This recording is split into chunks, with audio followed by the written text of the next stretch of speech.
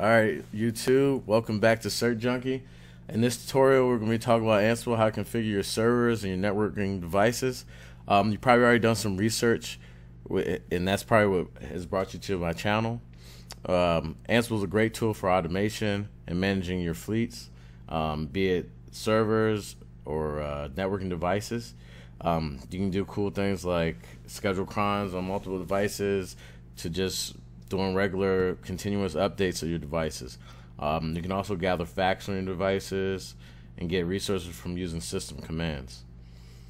So I'm actually using CentOS 7 right now, and I'm just going to use the Yaml package manager and install it. It's pretty simple install, pretty straightforward. So let's go ahead and do that. It also helps if you're in the right window when you go to start installing the application.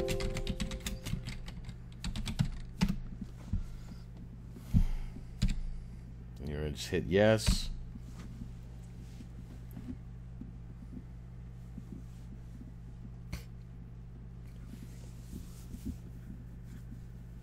And voila, you're in business. So now all you have to do is two things right off the back. You have to configure the host files and create a YAML file to use. Alright?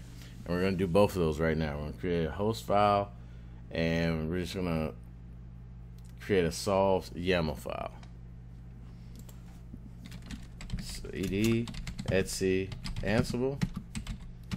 And you can also, the cool thing about Ansible too is you don't have to just use the default setting. You can set your config and your directory structure however you choose.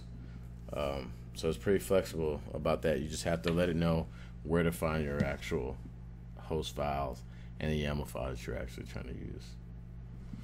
Alright, let's open the default host file. Alright, in the default host file, you'll see some comments saying, comments begin with a hashtag or pound character, just like any other scripting or programming language. Bank lines are ignored, so it handles spaces for you. Groups of hosts are delimited by a bracket and then some type of title where the header is, and then a closed bracket. You can enter host names or IP addresses. A host name or IP can be a member of multiple groups. So for example, if you have an enterprise fleet that needs all the updates to maintain the level of security on your network, then everything would probably be a part of that group. But then if you have some type of HR specific applications for other servers, then you would just place the HR servers in a different group, right? So they would then be a part of both groups so that they can get both updates. All right, we're gonna delete all of this in here because we really don't need it.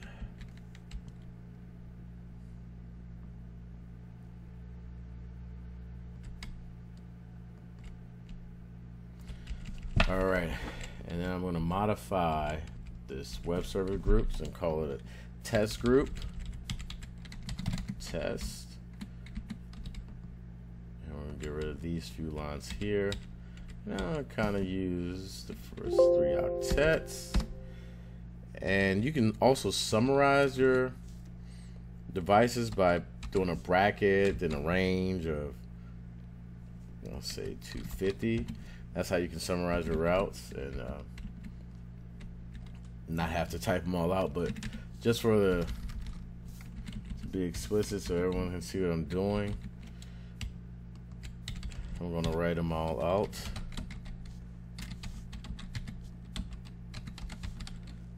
All right, those are 2 IP addresses that I have, servers.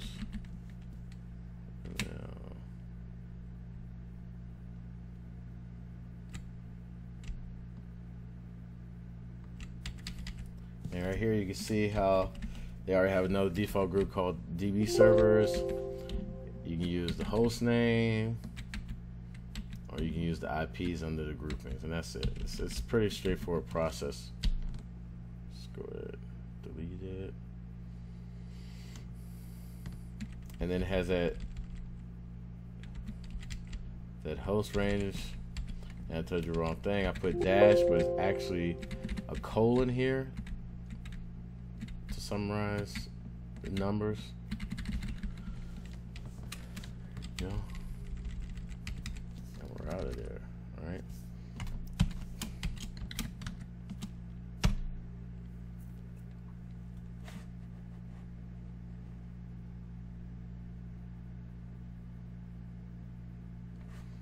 Should be around. Let's pull this down.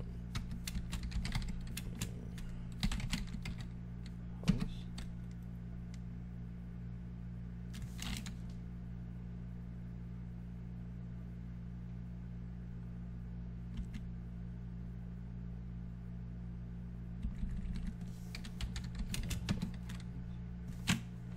Well, that helps. Dash I inventory.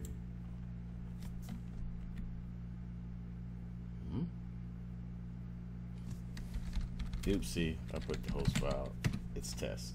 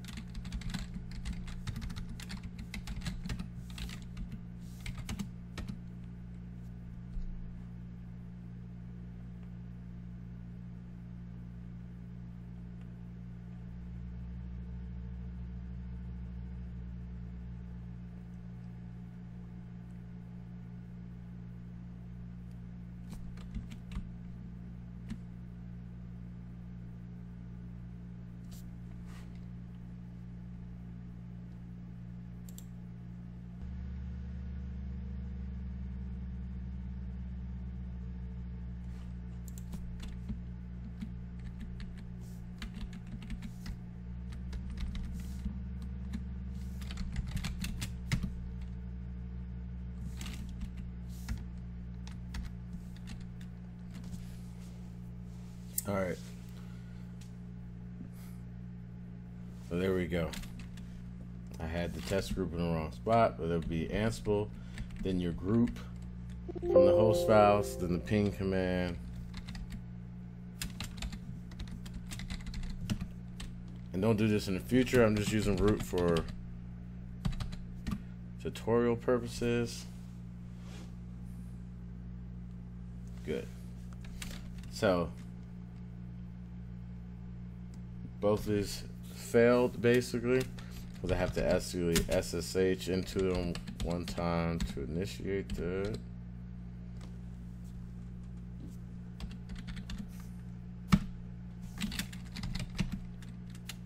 Or you can just deploy your keys and you don't have to use user accounts at all.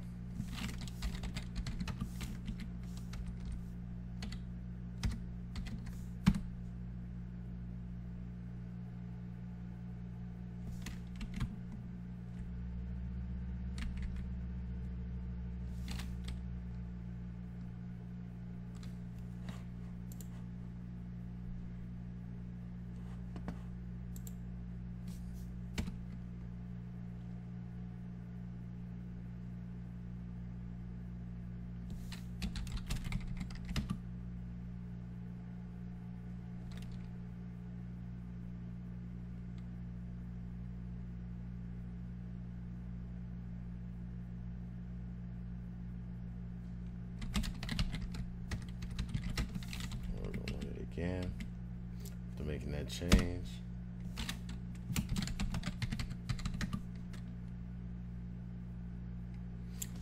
So the first one was successful, the other one's unreachable, failed to connect the host via SSH. Alright, when we come back to the next video, we're going to do a full out YAML file.